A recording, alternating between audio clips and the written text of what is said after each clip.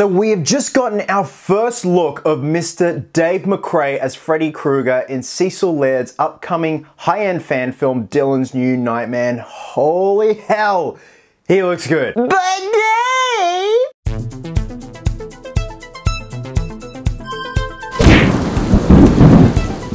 What's happening, my fellow ghouls and ghoulettes? Welcome to a brand new episode of Cosplay Chris. This is just a fun little video going over some newly released photos from Cecil Laird's upcoming high-end fan film, Dylan's New Nightmare. Now, for those who don't know what Dylan's New Nightmare is, it is a fan film that has been crowdfunded and it has just finished filming and is now in post-production. But the cool thing is, it stars Dave McRae as Freddy Krueger. If you don't know who Dave McRae is, he's a voiceover artist, but also here on YouTube doing a lot of Halloween related content. He does watch-alongs with his friend Tony Michael. They have a live podcast together called Two Dudes and Some Bullshit. Now, originally there was a concept trailer from 3 years ago, and I will link it down below, that Cecil shot, and Cecil was able to get Miko Hughes. So Dylan's New Nightmare is a sequel to Wes Craven's New Nightmare. We see now Dylan is all grown up. So Miko is still playing the character of Dylan, Heather Langenkamp's fictional son. And we see he's being terrified again by Freddy, or in this case, the entity that is portraying Freddy from Wes Craven's New Nightmare. So 3 years passed when the pandemic hit. Cecil went back to the drawing board and refined the script and just made certain changes to the overall production. And as of a few weeks ago, they filmed the short film in Phoenix, Arizona, which meant Dave had to fly from Toronto, Canada, down to Phoenix, Arizona. And everything was so well kept in terms of being a secret.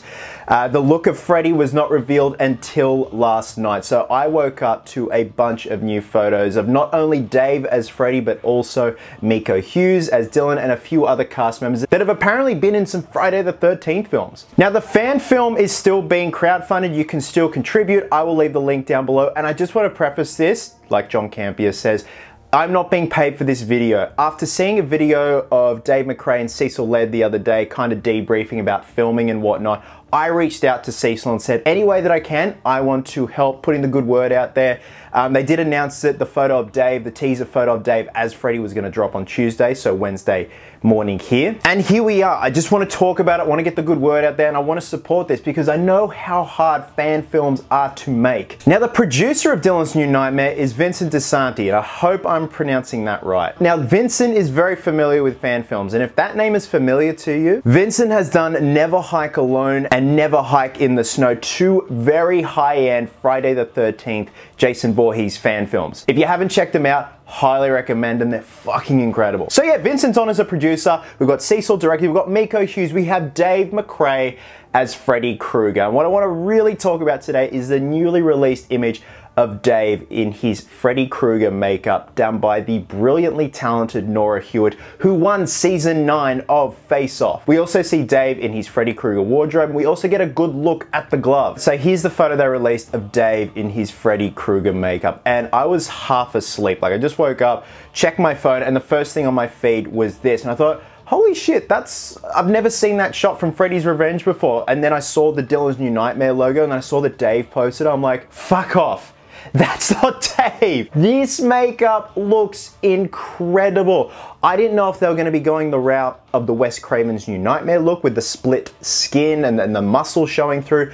But from what I can see, and this is the only image we have, they're going the route of something very similar to Freddy's Revenge, which from what I can remember is one of Dave's favorite makeups. So I don't know if Dave had input when Nora was sculpting the makeup. I have no idea. But I love this, and they're using the new Nightmare sweater. Now, the difference with the new Nightmare sweater is the red and green actually flips, so it's the opposite. Instead of having the red cuff, the red collar and whatnot, it's actually the green cuff, green collar. Looking at this, the fedora is very reminiscent of part 2 and part 4, but extremely charred, and we've got like the burn holes and stuff like that. But just looking at this, I can't get over the fact I can't see Dave. It's so cool, and he looks like he's in his element. It's been really interesting to hear his process, even though he's been very secretive about it, and he's really putting his heart and soul into this, and that's why I'm just so excited, and that's why I wanted to talk about it today and just kind of spread the word for people who don't know that this fan film is happening. So I do believe they're aiming to get the film out summer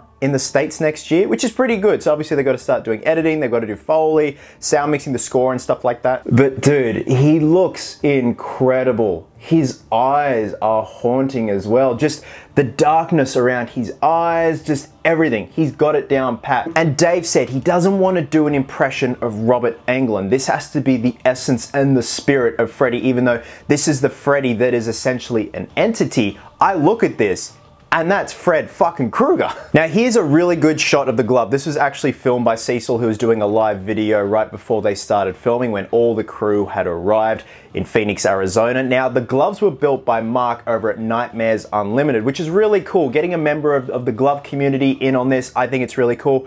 The glove itself, in terms of the design, is a mix-up and a mash-up of the Bone Claw from New Nightmare and also hints of the Part 4 glove with the backplate under there. So it's really interesting with the design. They've got some veining going on with the finger stalls and whatnot, and a really black, darkened leather glove. And those talons look absolutely badass. Very reminiscent of the New Nightmare glove, especially how they're mounted as well. Just that kind of bone aesthetic. Now, a couple of other stills they released is a really good shot of Miko Hughes, and I had no idea. Miko hasn't acted in 20 years. He's still been doing the convention scenes and stuff like that because he loves doing all that, but for the most part, he's been doing a lot of behind the scenes stuff from memory, and correct me if I'm wrong, I think he's been doing a lot of sound work, but again, behind the camera stuff. So he was quite nervous going into this apparently, but from what I've heard, he's just absolutely killed it, and I think it's so cool for him to return to the character of Dylan that he did such a damn good job at, even though he was a tiny little tyke. It was so cool to see a child actor just like really bring it. Going into a Wes Craven film, you know it's going to be psychologically damaging, full on and horrific, and for a child actor to really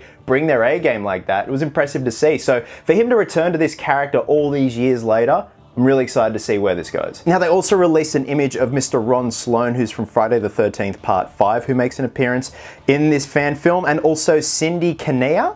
I hope I pronounced that right.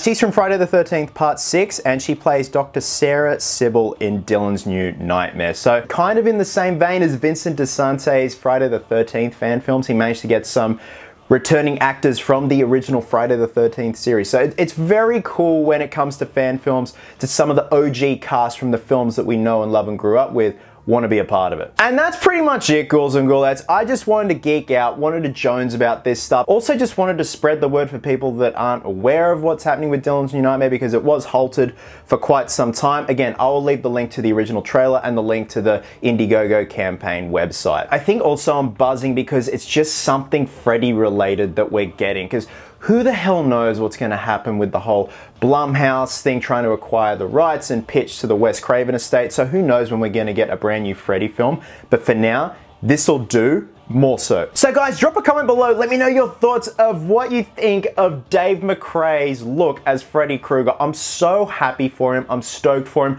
I can't wait to see what he does with the character, with the mannerisms, with the voice. So I'm very giddy at the moment. Guys, wherever you are in the world, please have yourselves an absolute cracker of a day.